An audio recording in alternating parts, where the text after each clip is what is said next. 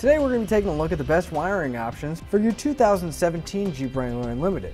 Here we have the Curt, and that's going to be part number C55124. And over here we have the Tekonsha, which is going to be part number 118416. So here's what our wiring harness is going to look like after we install it. It's going to give us a 4-pole flat, and it's going to live on the outside of our vehicle. That way it's going to be ready whenever we're ready to tow. Now let's take a closer look at our options.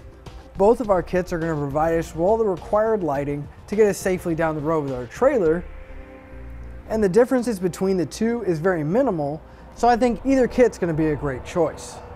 Now these kits are a little bit different than most other kits. We're only going to be using one connector at the back of our driver's side tail light.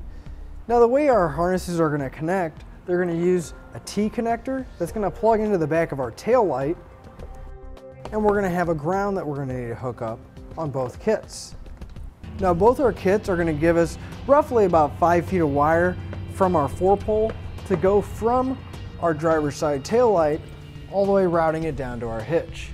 Now once we route them to the outside of our vehicle, they're going to hook up to our hitch a little differently.